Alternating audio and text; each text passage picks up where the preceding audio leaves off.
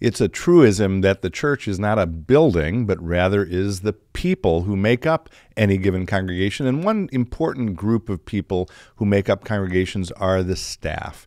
And today I want to give special thanks to the staff here at St. Philip the Deacon. Stay tuned.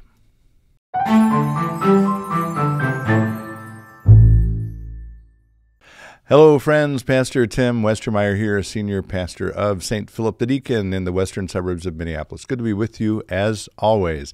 So I have a couple of things on my mind today. We're taping this the week before the King's coronation. That'll happen this Saturday on May 6th. I don't know about you, but I'm a huge Anglophile. I've talked about that before.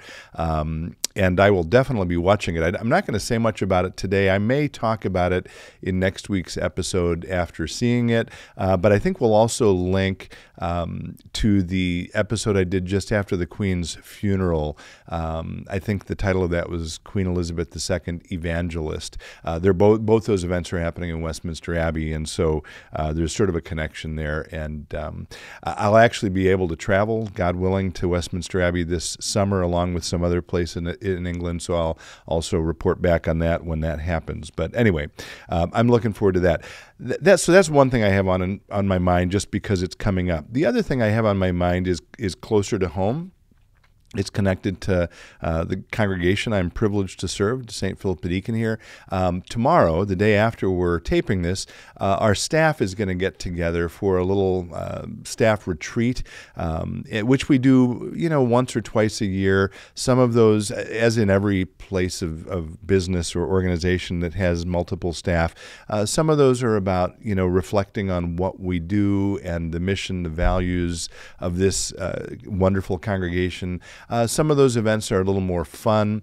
The event this week is going to be a little more fun, but part of what I want to do at that event, and by the time this is published, by the way, the staff will know this, is I want to say thank you to all of our staff. We have an incredible staff here, and it's one of the many things in my mind that makes us so incredibly healthy. That's the word I use again and again about St. Philip the Deacon. It's a healthy congregation. Lots of reasons for that. We could maybe talk about some of them another time. One of them, certainly, I guess I should make sure to mention, is all of our incredible members. So to those of you who are members of this congregation, I want to be sure to say thank you for making this such an incredible place. But back to the staff, we have a little over 20 staff who are sort of here on site most days during the week. And interestingly, about half of that group has been here they came relatively recently, so less than 10 years is that one sort of grouping. The other group, about 9 if I'm not mistaken, have been here for 15 years or longer. And I think the long tenure of staff here at St. Philip the Deacon is both a reason for our health and a reflection of that health, if that makes sense.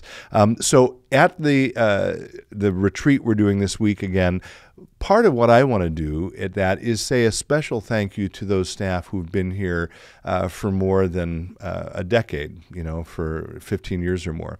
So that I'm going to name them here. That includes a group that's been here 15 years or more, and that includes Amanda Berger and Joan Harper. Joan is almost 20 years, but not quite. It also includes me, as it happens. Then there's a group of staff who've been here 20 years or more. That includes Cindy Carlson, Kathy Hagedorn, Pastor Cheryl Matheson, and Tricia Ragnar. And then there are a couple who've been here even longer than that. Nora Long, our longtime cantor, has been here 28 years, and Pastor Valerie Strand Patterson, just in April, I think, hit her 34th anniversary of being here at St. Philip the Deacon. So today, in this episode, again, I extend my gratitude, my thanks to all of the incredible, faithful, talented, wonderful people who make up our staff. Having all of you as partners with me in ministry makes coming into work every day an absolute joy, and it's a blessing and gift that I do not take for granted.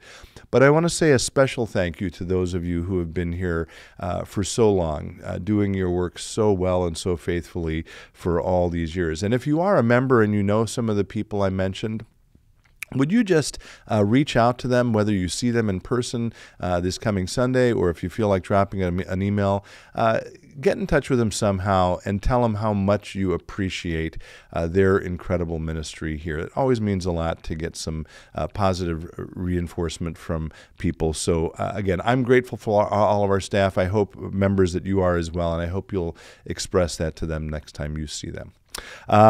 That's it for today. If you are going to watch the coronation, I hope you enjoy it. And as always, if you have thoughts about what I've just said, I would love to hear your comments below. Until next time, be well, stay in touch, and God bless.